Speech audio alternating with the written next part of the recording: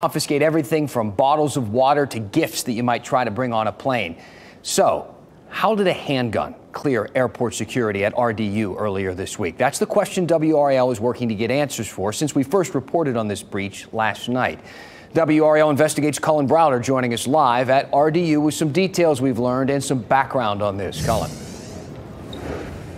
Dan, a 2017 Department of Homeland Security investigation put the airports across the nation to the test. They took in fake weapons, fake explosives, and they found that TSA agents missed them more than 70% of the time. Well, a lot has changed in terms of training, also technology, and we're finding out that those failures are still happening, like when a handgun slipped through this week.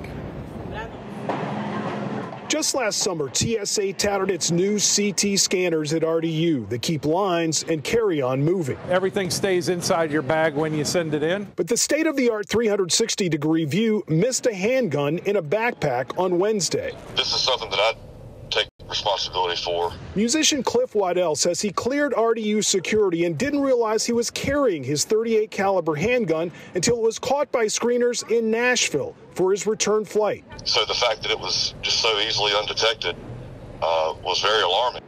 That's unbelievable, honestly, because, you know, since like the attacks on 9/11, this thing, they stepped it up quite a bit, and I would have thought that they would do a better job with the strides that they're making with their new technology and stuff like that. So, I mean, that's pretty surprising. TSA records show RDU saw a decrease in confiscated firearms from 100 in 2021 down to 74 in 2022. Nationally, however, it was a record year as airports went from 5,972 guns detected in 2021 up to well over 6,500 last year.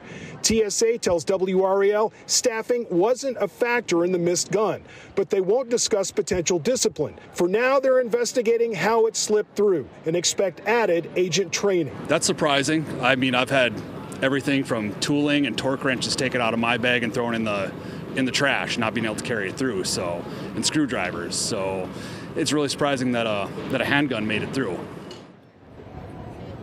So just this morning, because of this, TSA held a workforce briefing, pressing their agents to be more vigilant and to also follow all those security protocols. As for Waddell, he surrendered his gun in Nashville.